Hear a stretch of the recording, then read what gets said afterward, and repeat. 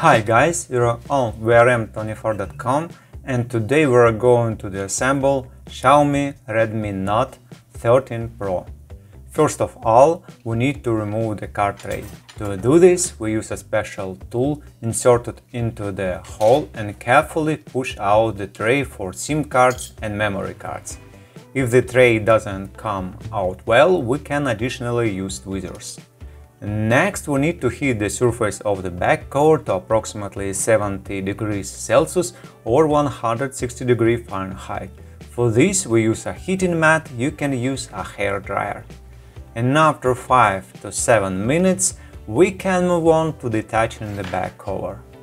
To detach the back cover, first we use a thin metal tool because we have the back cover slightly recessed into the middle cover. So we use the metal tool to create a small gap into which we push the thin plastic film, and after that we work with the thin plastic film. We carefully go along the edge, cutting out the adhesive base. We always need to be careful in the area of the cameras so as not to damage the lenses. Also, we should pay attention to the fact that the back cover is additionally glued in the area of the cameras. And we carefully pass along the edge, detach the cover, additionally pass in place with the camera location.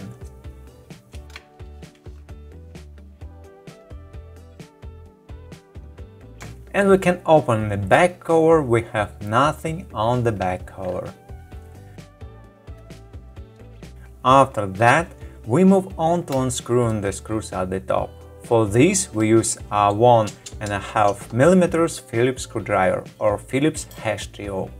It looks like all the screws are the same, but nevertheless, we recommend that they are placed on a special surface in a specific order so that nothing gets mixed up, just in case. Next, we need to detach the cover at the top. For this, we use tweezers with the ceramic tips so that we don't short out anything on the motherboard. As always, we need to find the right place where we can gently pry, lift and detach the cover.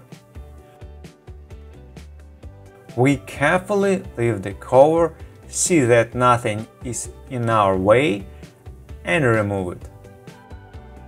After that, also with a non-metal tool, we disconnect the two battery connectors. Then we proceed to unscrew the screws in the bottom part. For this, we also use a 1.5mm Phillips screwdriver or a Phillips #3O. We carefully unscrew the screws and place them on a special surface. After that, we can move on to detaching the cover with a speaker, the cover that hides the subboard. We also carefully pry up the edge, lift and remove the cover with a speaker.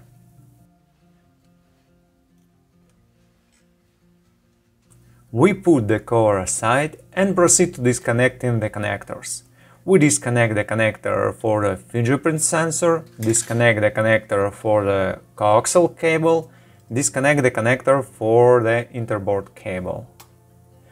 And we can try to detach the subboard. We need to find the right place where we can hook, lift and remove the subboard.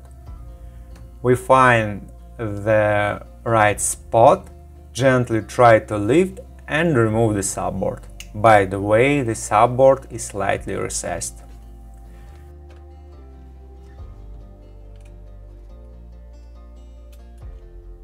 So we have removed the subboard. On the subboard we have the microphone, charging port and other elements on the back side. In our traditionally quick test of the microphone hole, we take the tool, try to insert it into the microphone hole, but we are hindered by the gasket which is located in the microphone hole. Also, please note that the microphone body itself is located on the subboard, on the opposite side of the microphone hole. Accordingly, Even if we can insert something into the microphone hole, we will not be able to damage the microphone in this way. Well, we move on to detaching the cameras. Carefully hold the cameras so that they don't accidentally fall out and we don't damage anything. We detach the large rear camera. Please note that the large rear camera may be glued by the base to the display frame. We can also detach the two front cameras. We carefully detach them and put them aside. After that, we can disconnect the connectors on the motherboard. We disconnect the coaxial cable connector, disconnect the interboard cable connector, disconnect the display cable connector, and we can detach the motherboard. We gently pry up the edge, lift it up and turn it over. On the back side we can see we have the thermal paste. And on the motherboard we have a headset jack port, a second microphone and a card connector on the back side. And in the display frame we have the earpiece speaker at the top. Well, we finally move on to detaching the battery. As we can see, the battery has been removed at least once before us.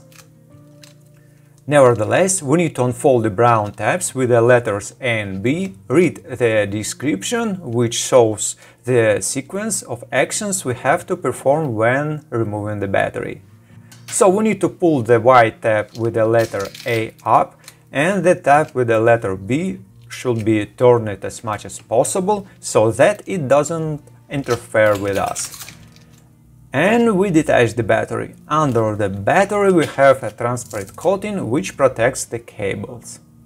So that is the end of our disassembly. Thank you for watching and we'll see you around or in the new videos.